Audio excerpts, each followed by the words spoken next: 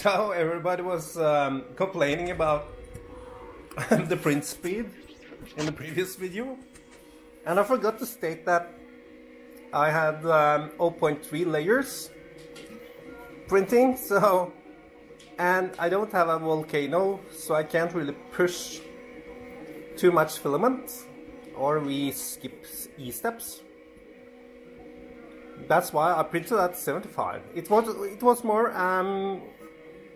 showing off, you know, the new controller, and also printing from Octoprint, that it moves quickly, it moves precise, it is easy to install, it is easier to implement, swap with MKS boards, drops in.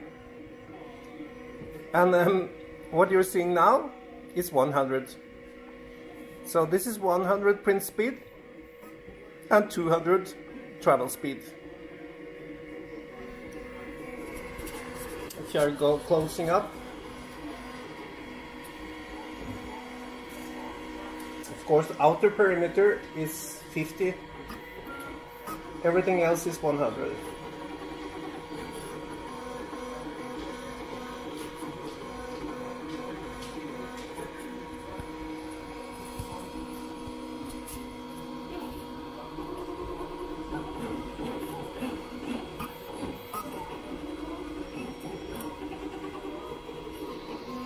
I hope you can see this.